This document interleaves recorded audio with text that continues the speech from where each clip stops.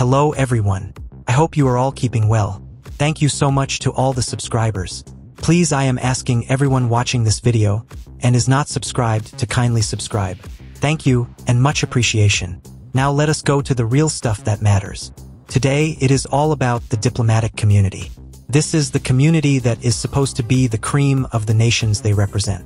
Their character, integrity, trust and respect is expected to be impeccable. Diplomats are expected to handle stressful and difficult situations calmly and adapt quickly to changing situations. Diplomats are expected to have good judgment and high integrity and outstanding analytical skills. However, when one or two diplomats get it wrong, the community is in check. The dark, heavy cloud of sheer embarrassment quickly becomes overwhelming. Two of Uganda's most senior diplomats have been recalled from their foreign assignments following diplomatic incidents. It is so unfortunate indeed. Nonetheless, being recalled back has the same connotation like a bad product or produced from the supermarket or grocery store being recalled due to some defect. What a devastating thought.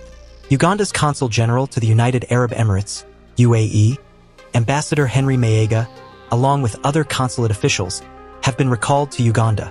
This action was taken due to an investigation into allegations that gambling machines were privately procured and operated within the Ugandan Consulate in Dubai. This is quite extraordinary, and there must be some disquiet in all the embassies and high commissions around the world, because it is so off the wall. Then, there's Joy Ruth Acheng based in Canada. Miss Joy Ruth Acheng has been deported from Canada for unrefined behavior. Canada used the word uncouth behavior. On the video, you will be able to see a taste of what may transpired. It is also alleged that Miss Acheng was not actively working in the mission and was not attending meetings. Also, her children were attracted to wrongdoing and involved in criminal activities. This is where micromanagement becomes essential. This is where openness, trust, and transparency becomes a requirement. What are the implications of deportation of Ugandan top diplomats? Will it affect the way other countries view Uganda? Please share your thoughts in the comments section. It will help generate a conversation and exchange of ideas, along with decision-making. Let us carry on. The deportations have sparked concerns about the conduct of Uganda's representatives abroad and the implications for the country's diplomatic relations. The State Minister for Foreign Affairs, Mr. Okello Oryem, confirmed that the recall is part of the ongoing investigation to identify the officials involved. The State Minister emphasized that this recall is not an expulsion but a procedural move to facilitate the inquiry. If the officials are found guilty, they will not return to their positions. If innocent, they will be reinstated. Despite the scandal, Mr. Okello Oryem reassured that Uganda's relationship with Dubai remains strong and unaffected by these events. The specific allegations against the Ugandan officials involve the unauthorized procurement and operation of gambling machines within the Ugandan Consulate in Dubai. This is truly bold. These machines were allegedly used for private gambling activities, which is a serious breach of conduct for diplomatic staff to execute. Let us take a listen to the video. Deportations have sparked concerns over the conduct of Uganda's representatives abroad and the implications for the country's diplomatic relations and indeed the country's image. Take a listen. Henry Mayega, Uganda's Deputy Ambassador to the UAE and Consular General and staff at the consulate, has been recalled back to Uganda following accusations of running a casino within the consulate premises. According to experts, such activities starkly violate the international norms that govern diplomatic conduct. Simultaneously, Joy Ruth Acheng, Uganda's ambassador to Canada, has been declared persona non grata by the Canadian government and is expected to return to Uganda a few hours from now.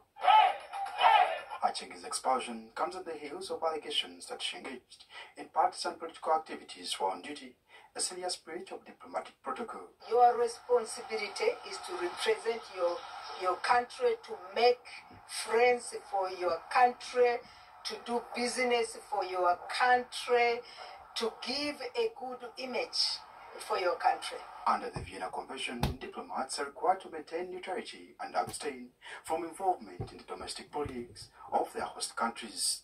You must adhere to the rules, the international rules of diplomacy. You must also adhere to the rules of the country. Consulates or embassies are not private. They carry a diplomatic immunity, and that means that they are recognized as important institutions. In fact, that is Uganda in this case in Canada, in this case in UAE. These developments have prompted reactions from various quarters. Mwadam Kunyinji, Uganda's Shadow Minister for Foreign Affairs, voiced his concern over the apparent decline in diplomatic decorum. A consulate or any diplomatic premise cannot be used for business, be it legitimate or illegitimate, but whatsoever, it can't be used for business. As reported for our consulate in UAE, a consulate can't be used for any other purpose apart from diplomatic work. And diplomatic work is well regulated by the international agreed conventions and statutes. They are enabled by local and domestic laws. Our laws in Uganda can't allow either, and the laws of UAE can't allow, and equal international law. The recall of these two envoys may be the first steps in what could be a broader view of Uganda's diplomatic appointments. Uganda now finds itself at a crossroads where the integrity of its diplomatic front must be upheld to preserve its standing in the international community. We do have Uganda's ambassador to the UAE on call for us. Ambassador, thank you so much for joining us this evening. You are in charge of the mission, and this happened under your watch. Did you or did you not know that this was going on under your very own eyes? Thank you, first of all, for having me here. Zakiwan Mechibedi is my name, Ambassador of Uganda to the United Arab Emirates. The issue at hand happened at the consulate in Dubai, and investigations are ongoing. Technically, how the consulate relates with the embassy is that the consulate offers consular services. So the relationship between the embassy and the consulate technically is on policy and rules and procedures. However, when it comes to day-to-day running of the consulate, that is overseen by the management, the top management at the consulate. But for the case, for what is now under investigation, we are waiting for the report to get the facts of what happened. But as of now, back to your question, that did this happen under my watch?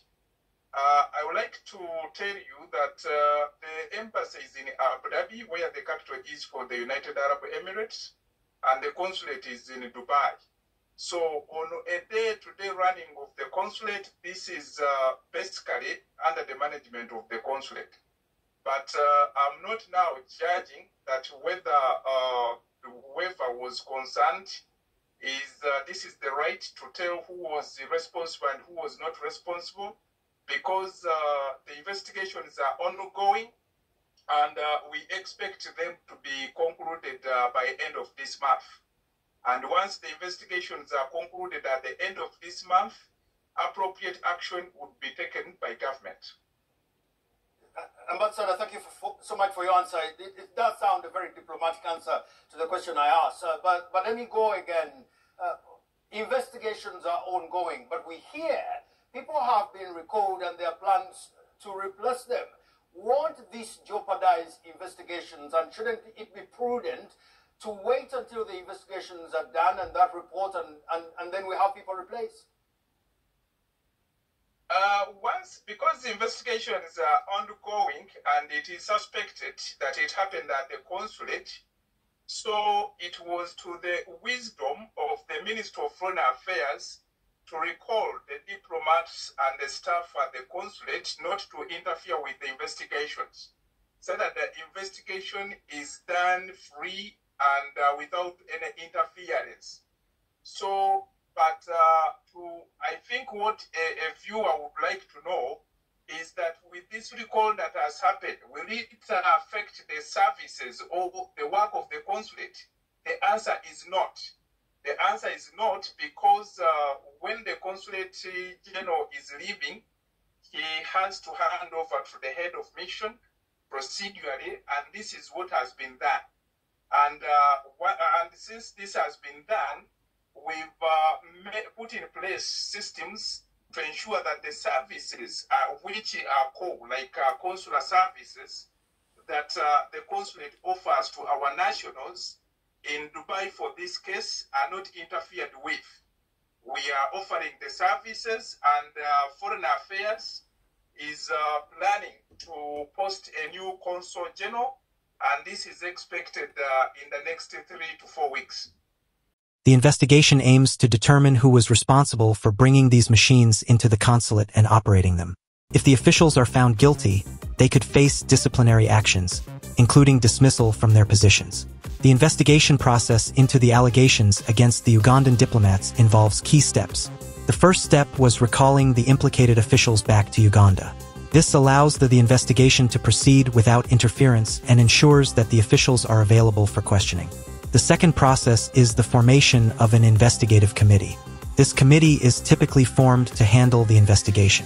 This committee is responsible for gathering evidence, interviewing witnesses, and reviewing any relevant documents or records.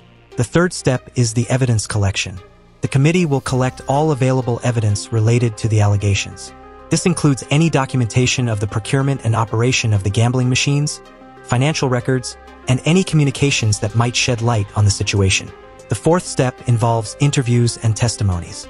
The officials involved, as well as any other relevant personnel, will be interviewed. Their testimonies will be crucial in understanding the extent of the misconduct and identifying those responsible. The fifth step is the analysis and reporting. Once all evidence is collected and interviews are collected, the committee will analyze the findings. They will compile a report detailing their conclusions and recommendations for any disciplinary actions. The sixth step is the disciplinary actions. Based on the findings, appropriate disciplinary actions will be taken. If the officials are found guilty, they could face penalties ranging from reprimands to dismissal from their positions. If they are found innocent, they will be reinstated. The seventh step is transparency and communication. Throughout the process, the Ministry of Foreign Affairs will likely keep the public informed about the progress and outcomes of the investigation to maintain transparency and trust. Assuming all the above steps are followed, this thorough process ensures that the investigation is fair and comprehensive, addressing all aspects of the allegations. It is so unfortunate to see Uganda's international intellectuals being recalled back like a bad produce from the supermarket. However, the failure to observe basic laws and human rights in a foreign country is so devastating. Why would a diplomat open a business in a foreign host state and never mind using the embassy premises? Why would a senior diplomat go bananas, get excited, or act crazy on the street? It makes one question what methodology is used for selecting individuals into the diplomatic pool. Is it political or is it on merit? I hope it is on merit. That's all, folks. I wish you all a great weekend. For those in England, enjoy the bank holiday break.